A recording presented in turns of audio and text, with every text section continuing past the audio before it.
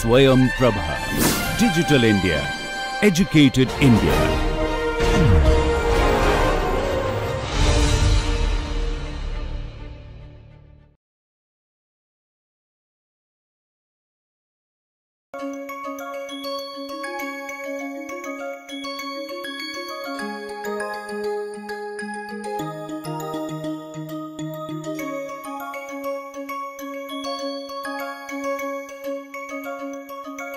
Right, moving on. Now let's look at the current developments about which you may not find data in many textbooks.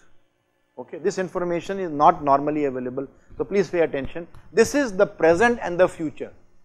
I would say that the pneumatic instrumentation was past and it is going on in the present, but very soon this is what you are going to see. First of all, tell me, what is the problem? What is the problem in using a pitostatic tube for speed measurement? One answer is there can be blockages, there can be leakages. Okay, suppose I take care of blockages and leakages. Do you still have a problem in using a pitostatic tube? What is the problem? I will give you a hint. Look at a high performance aircraft. Okay. What could be the problem? Or let me ask you very specifically, for which kind of aircraft the pitostatic tube is not something that you would like to see? Anybody here? Yes. Constant velocity. In the next moment it may be in some another maneuver, Right. which causes the velocity to decrease suddenly, Right. or increase suddenly. So in that case, the pitot system won't be able to take into account the sudden change in the velocity. That's an assumption, but it is not true. That's not true. The pitostatic system is very because it works on pressure, and pressure gets conveyed immediately. So there is no lag. There is no lag. Yes, what can happen is you are flying at a low speed and then you become supersonic and then subsonic. The shock wave comes and goes. But whatever happens, the output is pressure, and pressure is sensed beautifully by an instrument. I am assuming an instrument is leak free and the instrument is block free. Okay. If it is blocked or leaked, then God help you.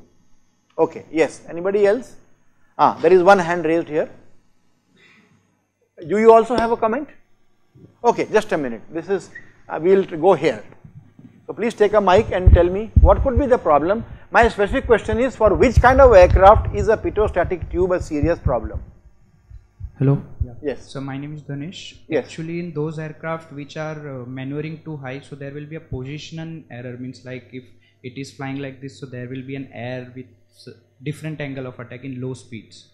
There could be a problem with. No, it doesn't matter, sir, because whatever the aircraft does, the repercussion of that is only pressure, and pressure is sensed very quickly, almost instantaneously by a system.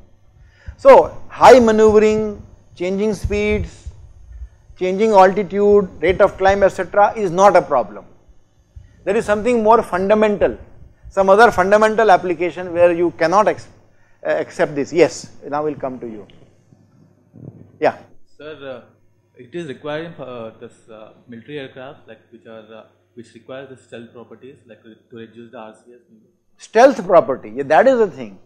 See, a pitostatic tube is a very small pointed device, and it will give a very strong signature return.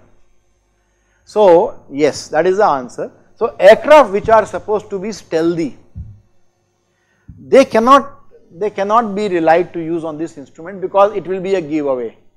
You spend hours of research and tons of money in making it with good low signature, and then you find the canopy is reflecting, or the one pitot tube is reflecting, and it is giving away the position. So what kind of pitostatic tube or what kind of speed measurement systems would you like to have on such aircraft? Ones which are flush, which are not projecting out. Okay. So you have something called as pitot plates. Pitot plates are very interesting. They basically are plates which are attached to the side of the aircraft, and as the air goes through them, we try to find out the difference between the two sides of the pressure on two sides of the plate. Okay. So what you do is you direct air through a plate which has a hole inside. Okay. And now you measure the amount of air constricted by the obstruction.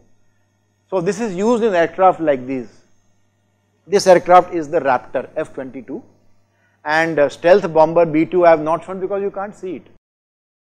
Okay. So it's supposed to be really stealthy. So it's used in these two aircraft. The question is, how do they work? Okay. And the answer is not expected right now. Let us study this and answer. This is something new. Information about this is not easily available. A simple Google search on pitot plates will not show anything except pitostatic tubes, because Google will think you have made a wrong entry. Okay. So this is a very interesting topic. I would like you to spend some time searching material for pitot plates and put it up on Moodle. Okay. Moving on to the latest things. Have you heard of radar? There is something called a LiDAR also, in which you replace radio with light. Okay. So light detection and right. So here we use light for ranging and detection, and a very interesting concept called as NESLI. NESLI is New Standby LiDAR Instrument Experiment.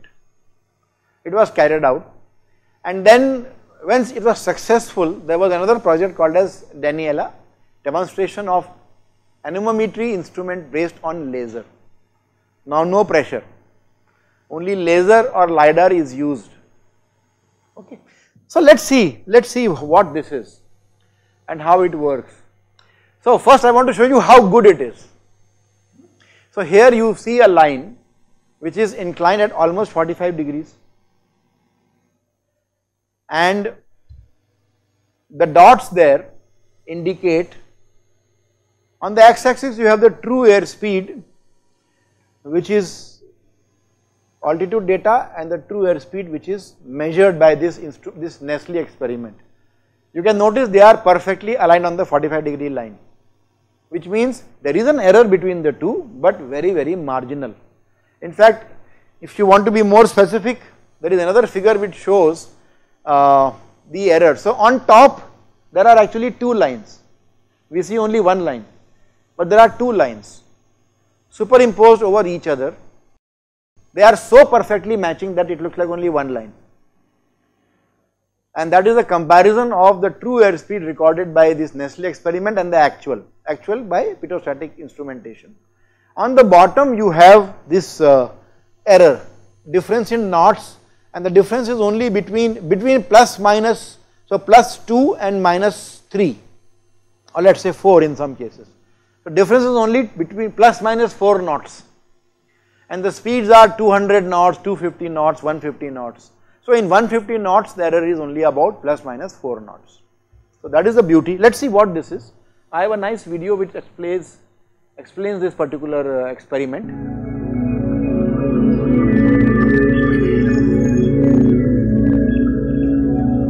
So this is from NLR in Holland.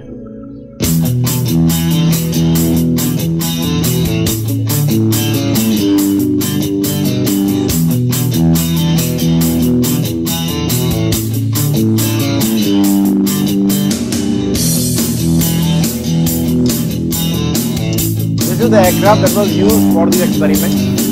This red block is the LiDAR block. The airport is Schiphol in Amsterdam. There's no route down, there is area active, so there is fighters in this area.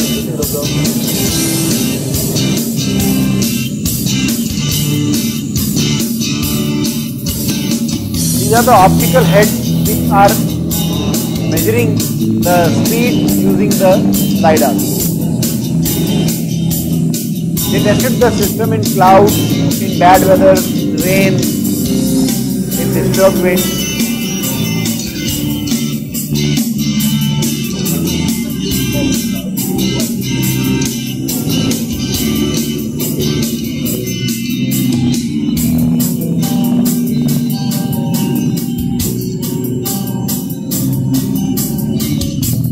Coming into land.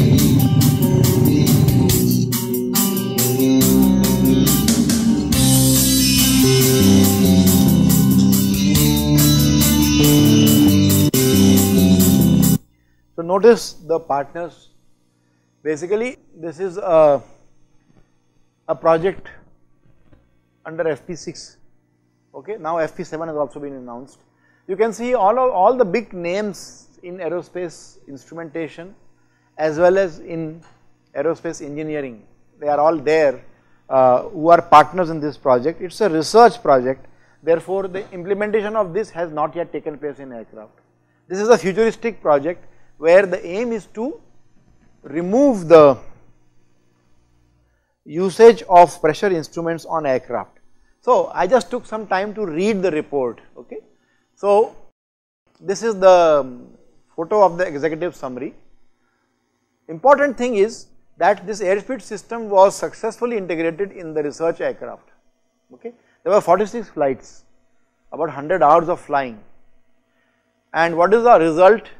The system can be operated in normal and extreme conditions, clear air, big rain droplets and dust particles, okay, and there are no showstoppers. That means they do not think anything can go wrong. There is no obvious error or obvious problem in this particular system. Okay. So, this is the shape of things to come for the future.